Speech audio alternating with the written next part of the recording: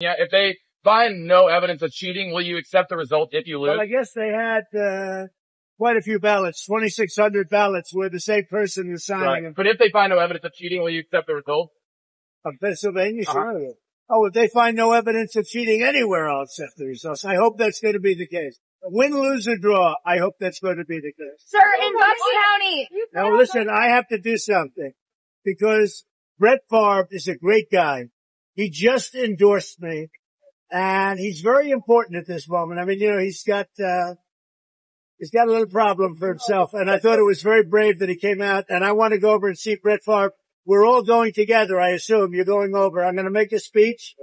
We're going to then try and beat the weather out because we have some bad weather coming in. But I just wanted to let you know that 250 million people, that's what I think the real number is for making America great again. 250 million, the real number.